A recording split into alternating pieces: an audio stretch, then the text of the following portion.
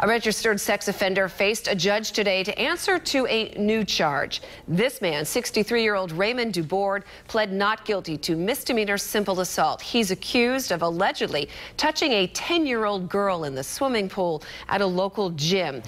East Providence police say it happened earlier this month at the Health Tracks Fitness Center. Dubord has previous convictions for first and second-degree child molestation.